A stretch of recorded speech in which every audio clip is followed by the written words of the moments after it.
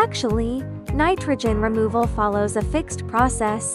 First, ammonia nitrogen must be converted into nitrate nitrogen, and finally, they are completely removed. To reduce total nitrogen, solving the ammonia nitrogen problem must be the first step. However, it should be noted that even if ammonia nitrogen meets the standards, the pollutants in total nitrogen only change their form and remain in the water as nitrate nitrogen. At this point, 3 key operations are required to completely remove nitrate nitrogen. First, control the reflux rate of the digestive solution at more than 2 times.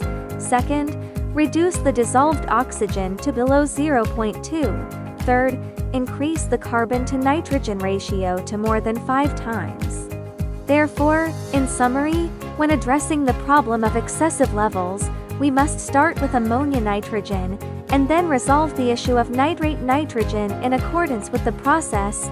Only in this way can the total nitrogen truly meet the standards.